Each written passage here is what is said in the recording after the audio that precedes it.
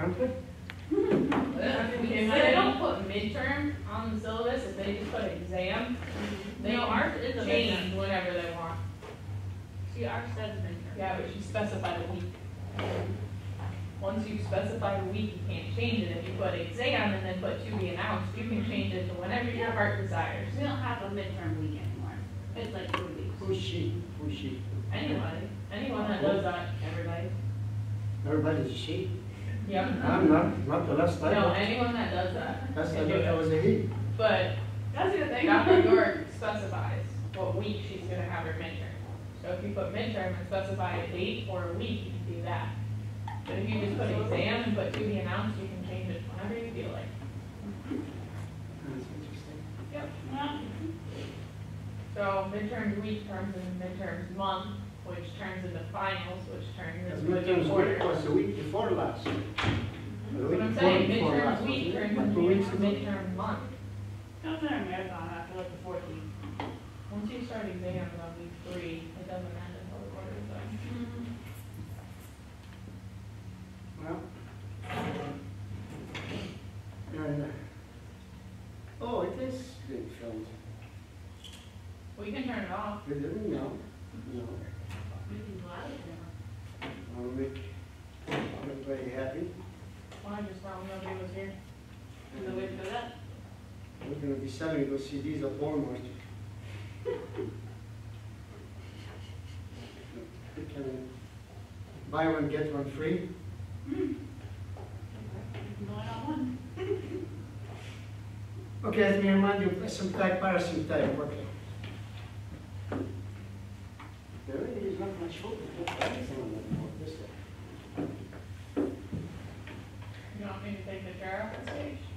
No, I can do that. I can still squeeze in here. I'm not that far ahead in my pregnancy yet. We remind you first of the deal here. I'm sure you remember this, but. What is it?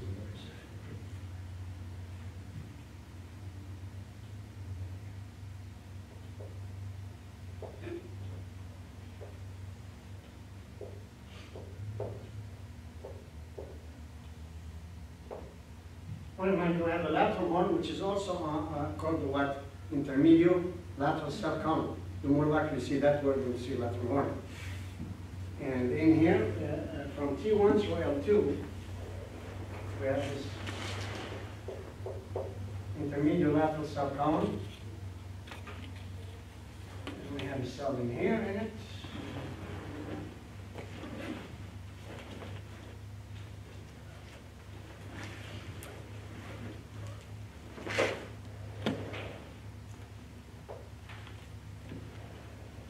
You can see how clean that thing is in here. It's not being used that much. This is sympathetic we're talking about, right? The sympathetic is from T1 through L2. It's the upper lumbar system. There's intermediate lateral subcolumn, and lamina what? 7. Those are the motor neurons. Lateral, immediate to them, and intermediate medial subcolumn, which is the sensory ones. There's a big ganglionic neuron, subbody and axon. The axon is mononated B. Ventral root of the nerve. Then joins the nerve, then it exits, and that's the white ramus. And it's a B fiber, and it terminates in the chain ganglion cells called what? Paravertebral.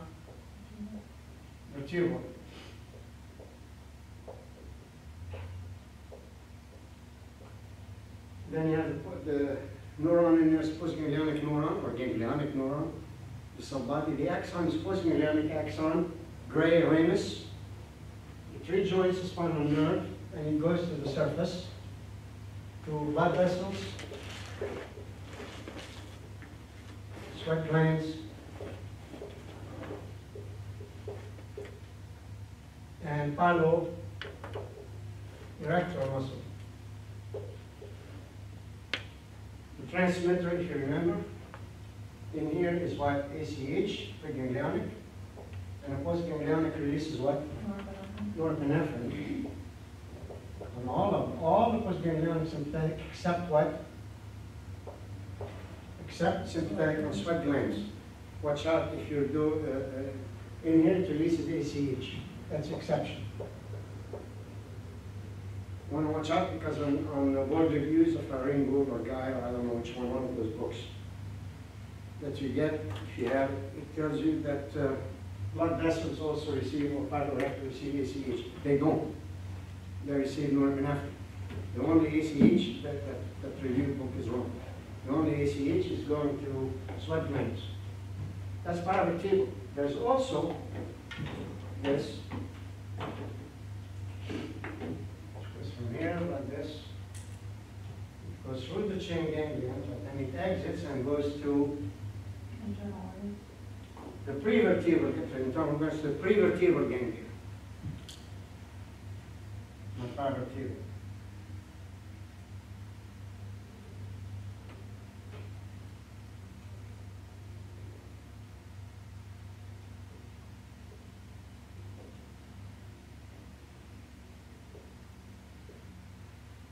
Prevertebral or paravertebral? Prevertebral. Okay. Paravertebral is a chain. Gotcha. It's the one, para means parallel, next to. Okay. Next to the vertebra is a chain, because the vertebra is over here, there's the IVF, there's a vertebra here. Mhm. So it's next to it. This is in front of it. Okay, Prevertebral is going to the guts. And the nerve, the axons in here exiting the chain ganglion are called what? Splanchnic nerves.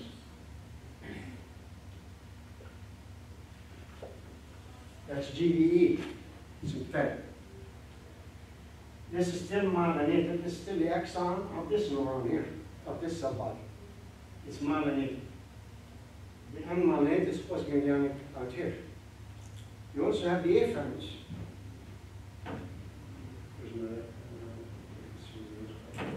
You also have the afferent, which is coming from here. It goes like this. This is this way. The blue one is the afferent, right? The sensory. And it goes through the chain ganglion. It goes through the prevertebral, through the paravertebral, through the white ramus, into the spinal nerve, and up the dorsal root. That's sensory. This is pseudo-unipolar as usual. And then it goes in here and synapses in lemma 7. That's GVA. That's a B myelinated fiber.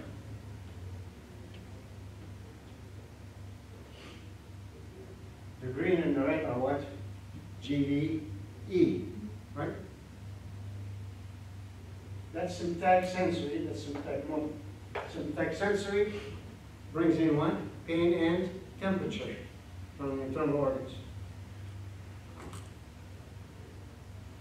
The sympathetic in general is a system of fight or flight, mobilizing to face emergencies, and emotional arousal. Sexually, it's a system of ejaculation. That's in Guyton too. I'm just looking at this.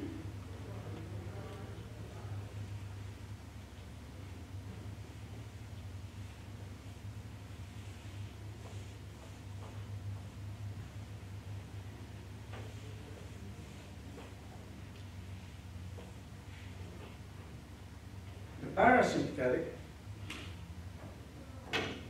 comes from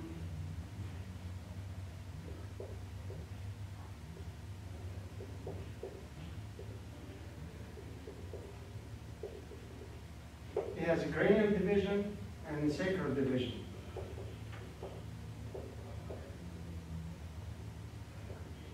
The cranial is present in nerves what? 3, 7, 9, and 10. Remember that? Mm-hmm. The sacral comes from S2 to S4. Lamina 7.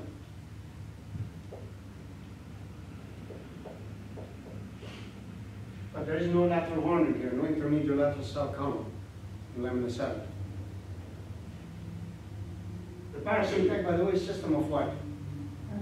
Relaxation, digestion, excretion, and sexual arousal.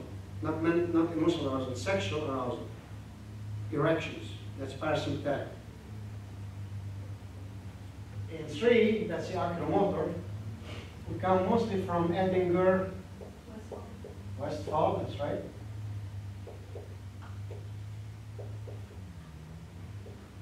That's preganglionic. And we're going to the ciliary ganglion.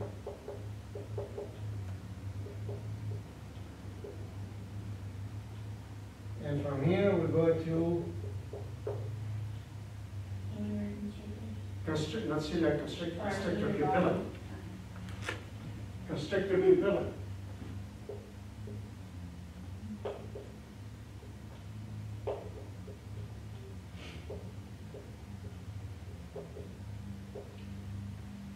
We also go from superior medial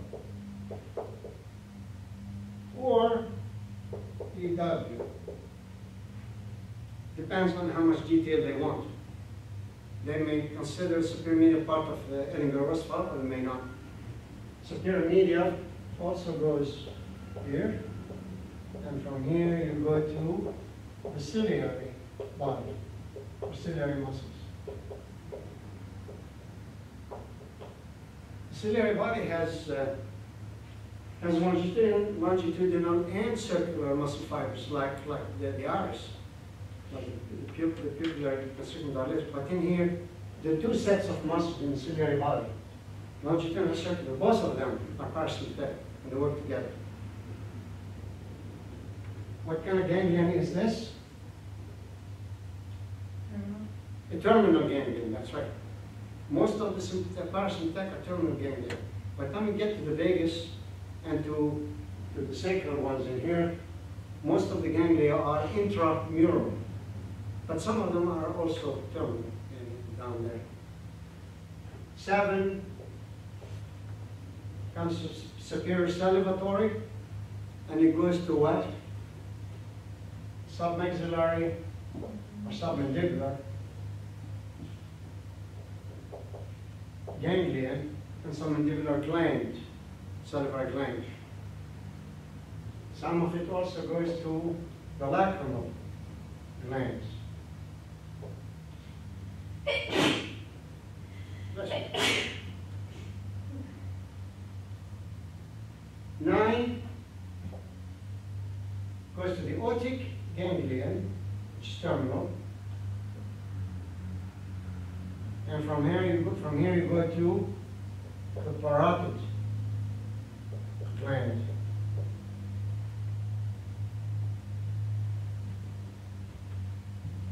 That sound familiar? 10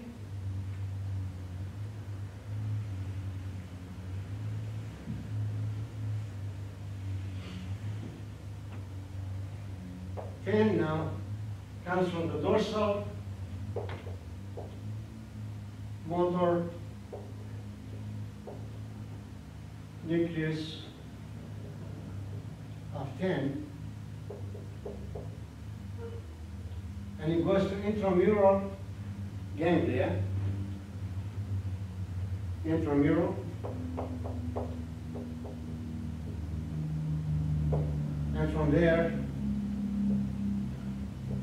it goes to the tissues, postganglion. The intramurals are in the tissue itself, so postganglion is very tiny, very, very small. The territory of the vagus is from the pharynx, the second third of the pharynx, all the way to the left colic flexure, or 2/3 of the transverse colon. Colic flexure.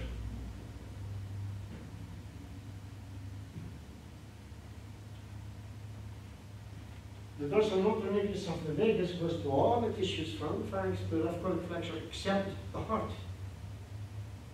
Parasympathetic to the heart come from nucleus ambiguous in the middle, right?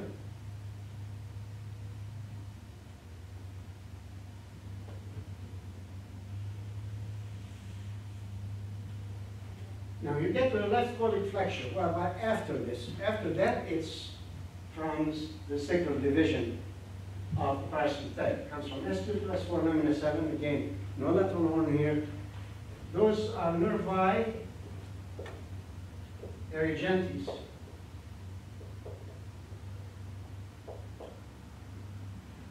Or pelvic splanchnics.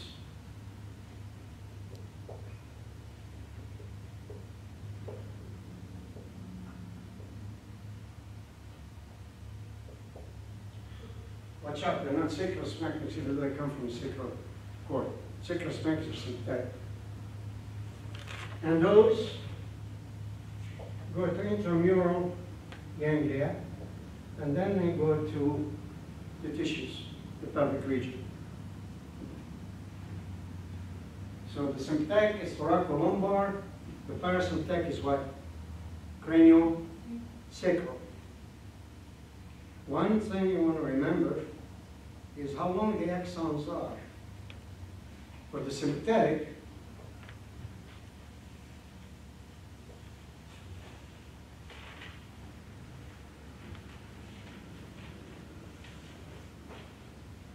in the sympathetic, the preganglionic is short, postganglionic is wide, very long, like in spinal nerves, micronerves, or spinal nerves. In parasympathetic, that's sympathetic. I'm going to redo this in a minute. In parasympathetic, remember the ganglion is sitting next to the vertebra or in front of it. So the preganglionic doesn't have that much space to travel, that much distance to travel. Then after postganglionic are long. So this is short, this is long. Remember paravertebral next to the vertebra, the ganglion? The parasympathetic, on the other hand, where's the ganglion? Near the end. It's the what kind of ganglion? Terminal, remember? At the end of the pathway, near the target, or intramural in the target. So in this case, the preganglionic is what? Long. And the postganglionic is short.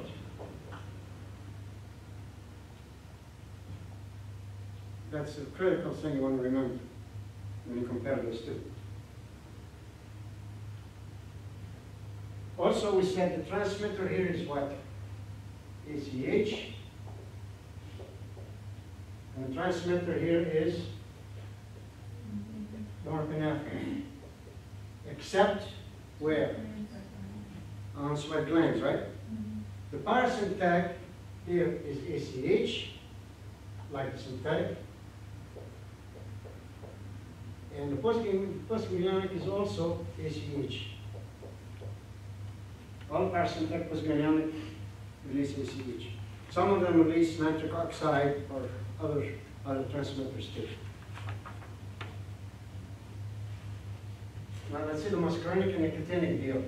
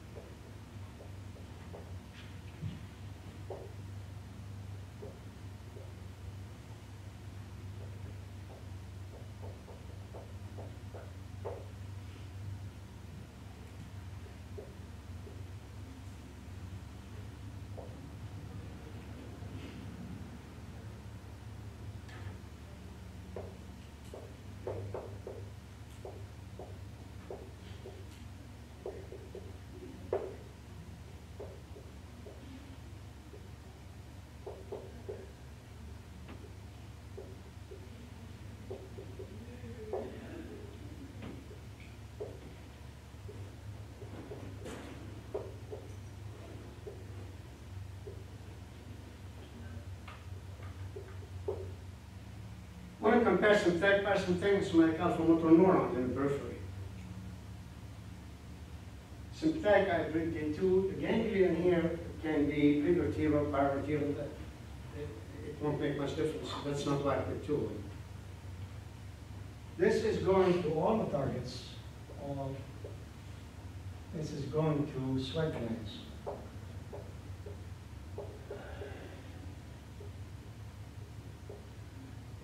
Except sweat glands.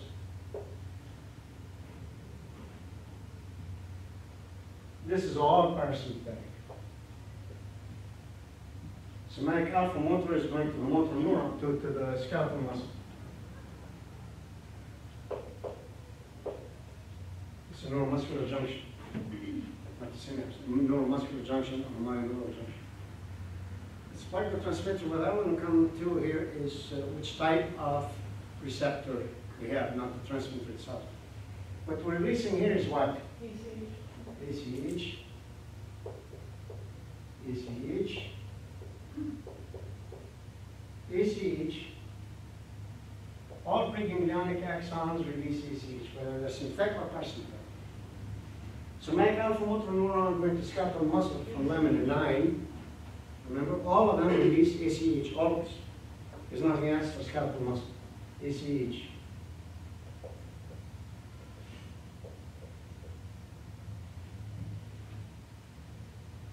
Postganglionic axons here release norepinephrine. On sweat glands they release ACH. Parasympathetic postganglionic all release ACH. And for somatic, there is no postganglionic, it's just a one. It's always ACH. Now what we want to do is look at the receptors. Receptors for ACH are cholinergic. Receptors for norepinephrine are what? Adrenergic, right? For adrenaline. Okay? Now, for cholinergic, you have muscarinic and nicotinic.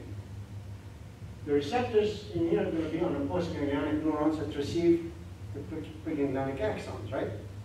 So receptors here and here are nicotinic.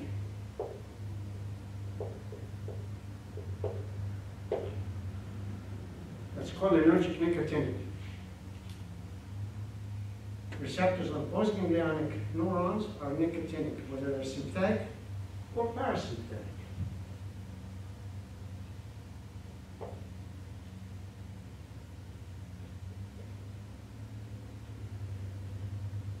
Those neurons here are cholinergic. This neuron is cholinergic, but this neuron, this one is not cholinergic, it's adrenergic, right? Because it releases norepinephrine. But both of them have what? Cholinergic receptors on them to pick up these hits from here. So they are cholinergic and nicotinic. So it's this one, it's a cholinergic neuron, but it also has on it receptors for preganglionic that are cholinergic what? Nicotinic. So all postganglionic neurons, synthetic or parasympathetic, have on them nicotinic receptors to pick up the ACH. Let's follow this? Don't confuse the neuron and the receptor. The receptor on skeletal muscle for ACH are also nicotinic.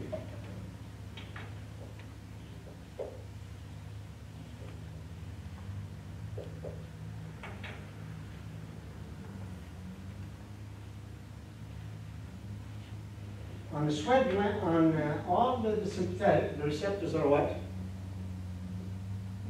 Adrenergic, right? They receive norepinephrine. Adrenergic receptors.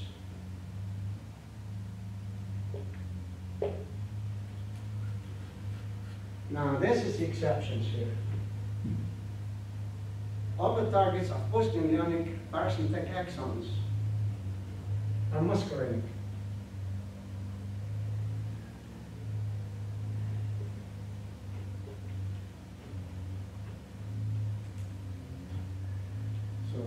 Targets of postganglionic parasympathetic are muscarinic. So are the sweat glands.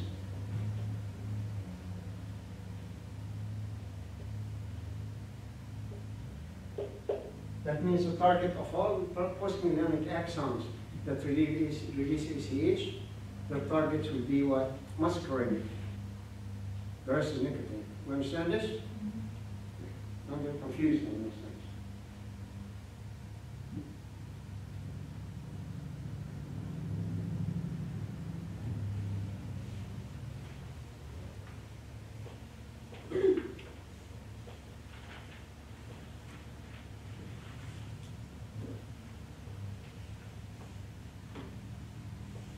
bring up some stuff I want to say about muscle.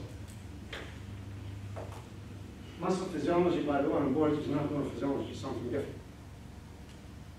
Skeletal muscle.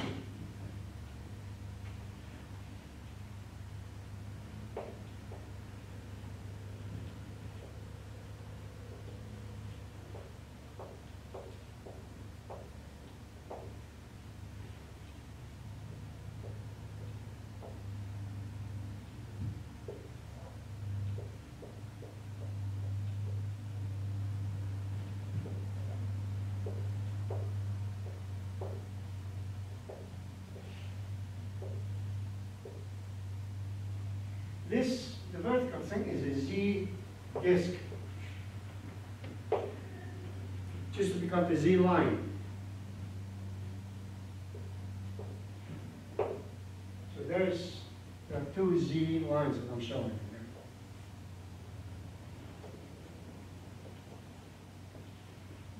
here. The area between two Z lines is a sarcomere.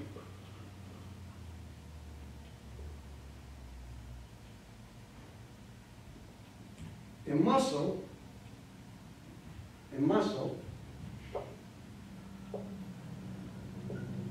is made up of bundles, fiber bundles.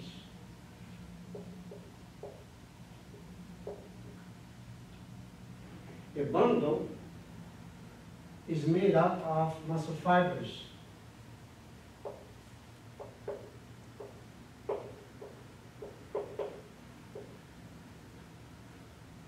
A muscle fiber is made up of what?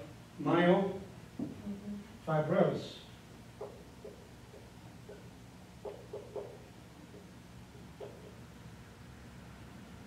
And a myofibril is made up of myofilaments.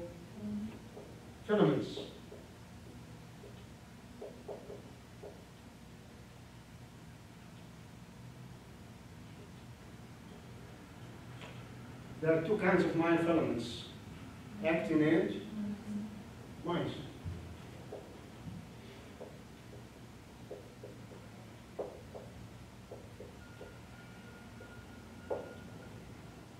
One myofibril,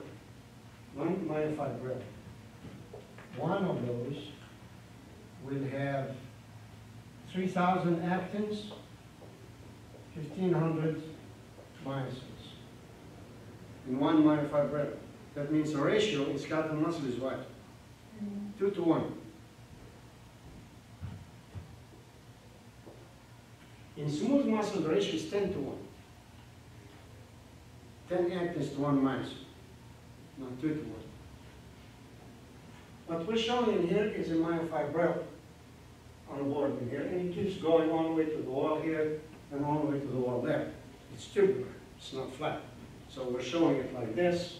But it really is tubular like that, so it goes all the way around. So you have the sarcomeres like this lined up all along the myofibril, all the way around it.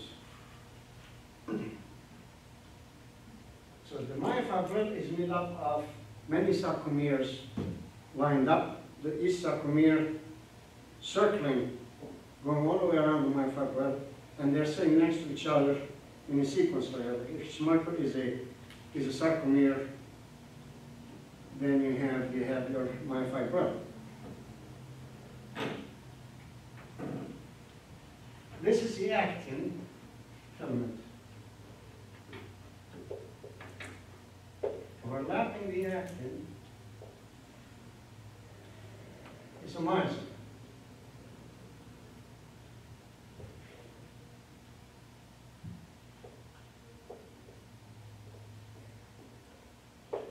So you have one myosin to 2 actins.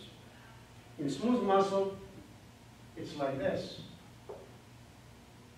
The actin come out of those fishtail looking things are called titin.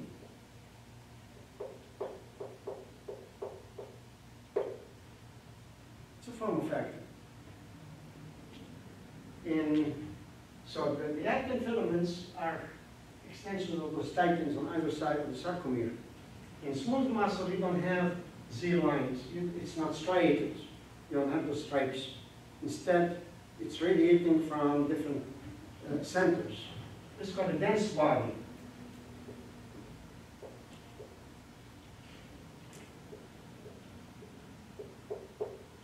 And from it, you have the actin filaments extending like this. That's the actin.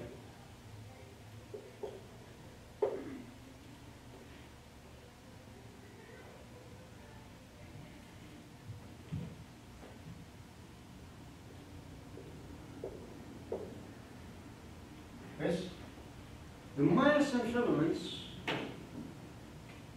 are very long. These are myosin filaments here.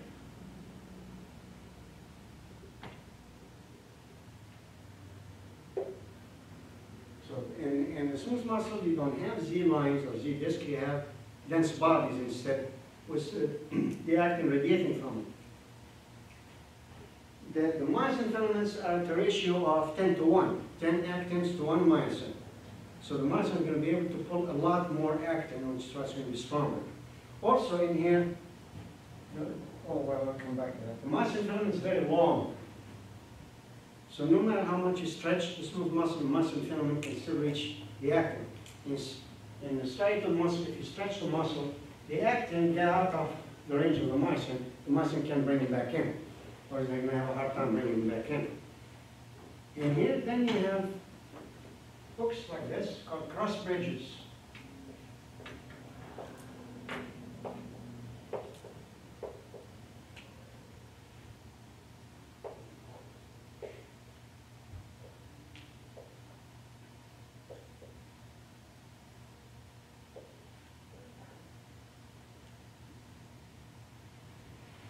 Notice cross bridges are on one direction only. That is, they go down, they don't go up.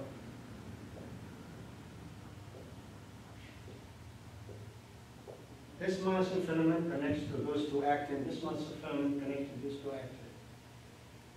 When in here, the myosin filament connects to actin on either side. So it connects to those, and it connects to this one. And it connects to this one, and it connects to that one. So those are bipolars. They pull in, they connect to more actins. The myosin filament stains dark. The actin stains light. So you get alternating bands of dark and light. Look at this.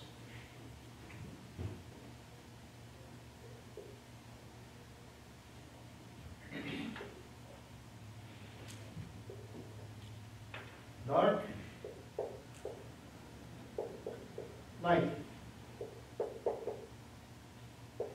The actin filaments don't pick up much stain. Myosin filaments pick up a lot of stain.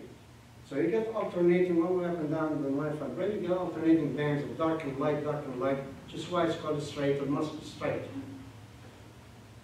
The dark band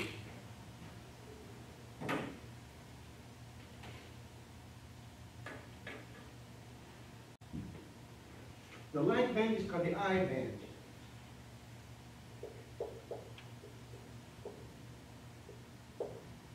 The dark band is called the A band.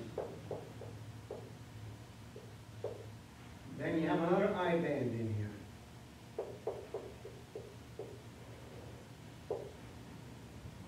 So you alternate I bands and A bands, I band. The A band is a myosin and the actin that it overlaps at rest. The I band is centered on the Z line between two sarcomeres. And the I band is only actin. There's no myosin in it. Then you have another band, which is here. That's a portion of myosin that doesn't have any actin in at all. This is the H band.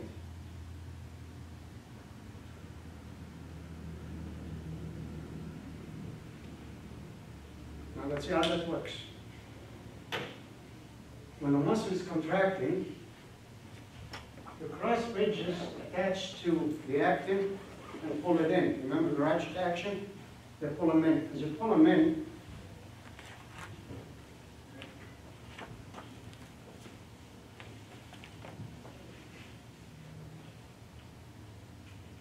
sarcomere, it was like that, gets shorter.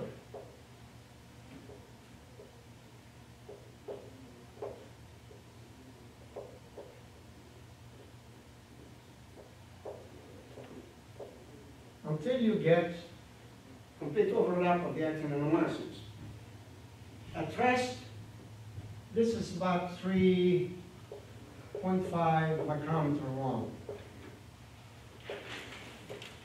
Sarcomere.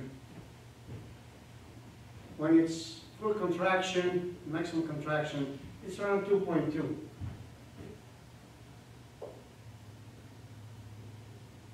That's the maximum contraction, total overlap of the three filaments for sarcomere.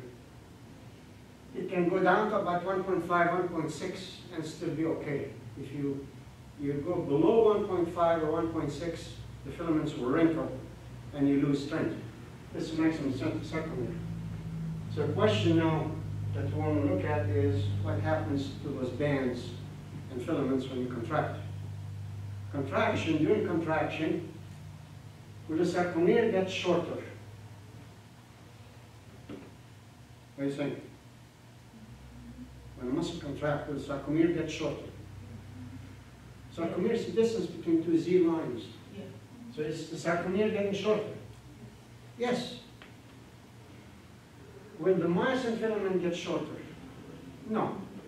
Will the actin filament get shorter? No.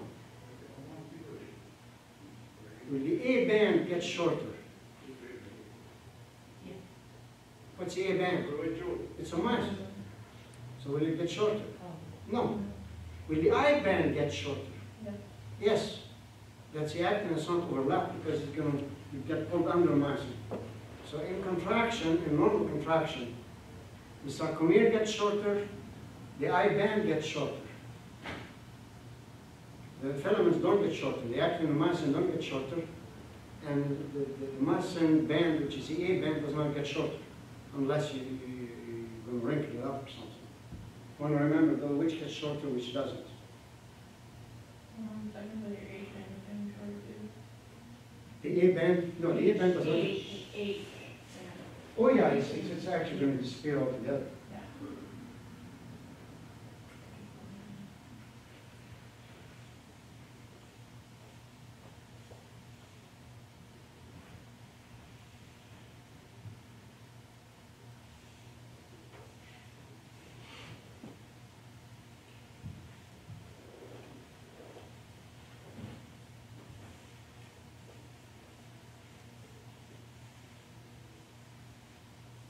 The resting potential of a skeletal muscle fiber, of a nerve cell fiber, let's start with this one,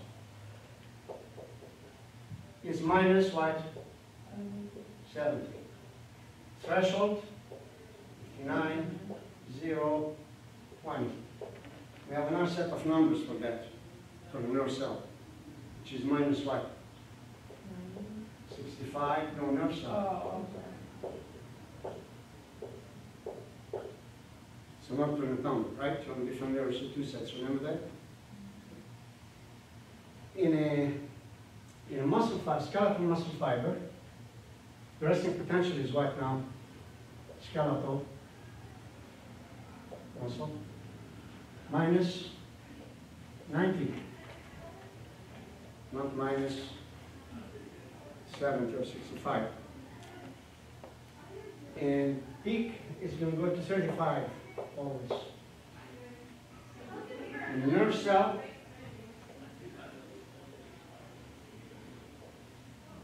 we have the ascending and the descending, and we have the peak. And what happens in the ascending? Active or passive? Sodium goes in active or passive? Passive, demonstrated, because there's more sodium outside than inside. Sodium in passive. Descending phase? Potassium out. Passive also. The whole thing lasts 1 millisecond, 1 to 2 milliseconds. Skeletal muscle is different. It goes up. It's still sodium in.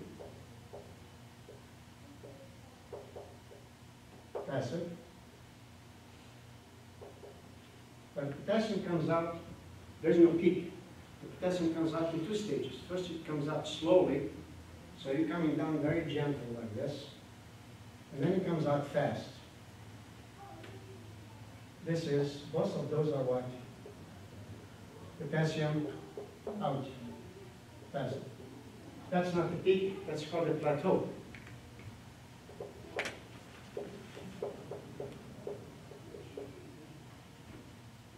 In, again, with sodium, out is potassium. Yeah, potassium. The duration here is 4 to 6 milliseconds, not 1 or 2. After it is hyperpolarizing. After potential. You have it in the muscle too. You have it in here also. Now, smooth muscle is a different story. Let's do that one for a few minutes. Smooth muscle. The resting is approximately minus 50. Can go up to minus 60. Millivolts. The threshold is around minus 35.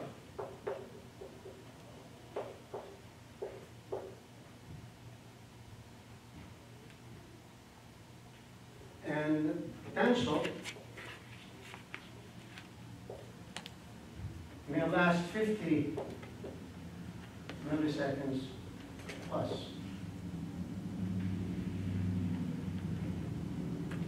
Can be a lot longer than that. It can be 200 milliseconds. The contact in the skeletal muscle. Oh, I forgot. In smooth muscle, this is potassium, this is potassium.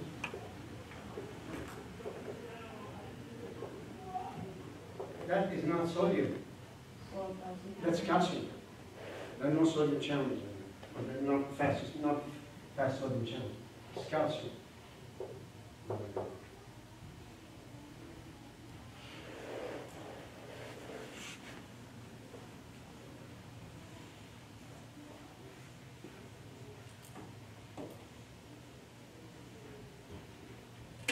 When you go from a nerve cell to a nerve cell, that's a chemical what?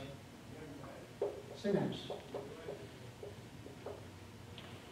When you go from a nerve cell to a skeletal muscle fiber, it's not a chemical, it is a chemical synapse, we don't call it that. We call it a neural muscular junction.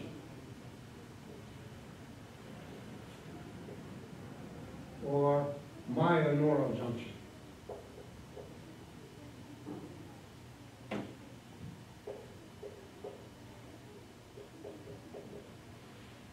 When you go to smooth muscle, it's a whole different story.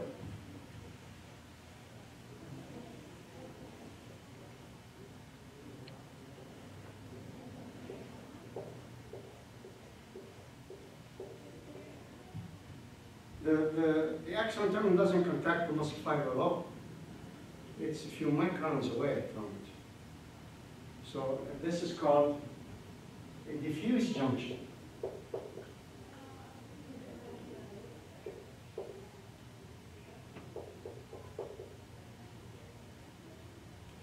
Besides, the muscle fibers in here